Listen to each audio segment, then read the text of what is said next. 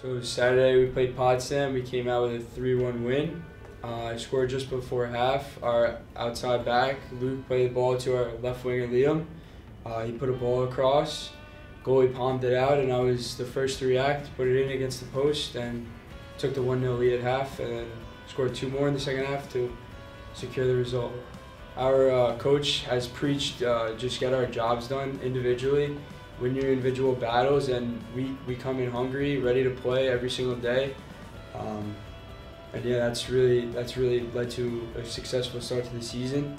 To improve in the future, I think we just need to keep that same energy and determination and finish our chances when we can, get stuck into tackles, and play with a lot of energy. Yeah, it's definitely been tough. It's definitely someone I look up to as a senior leader. It's only given us more motivation, to be honest. We've dedicated the season to him, and I wouldn't want to play for anybody else.